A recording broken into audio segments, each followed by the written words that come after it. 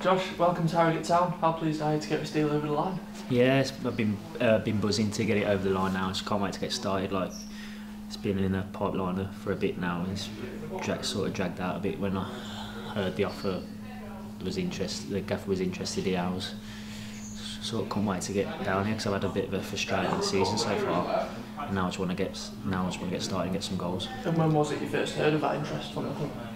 It was probably about a month ago. From my agent contacted me saying, obviously Harrogate, the gaffer was interested, and obviously I want to play games and I want to score as many goals for the club.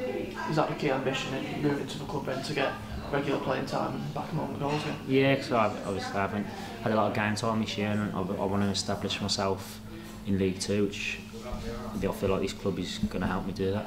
For any supporters who might not have seen you in action before, could you give us a bit of an insight into what you're like as a player? Well, I will always give 110% on the pitch and never leave nothing out there, and hopefully I'll get loads of goals for the club. Great stuff, thank you.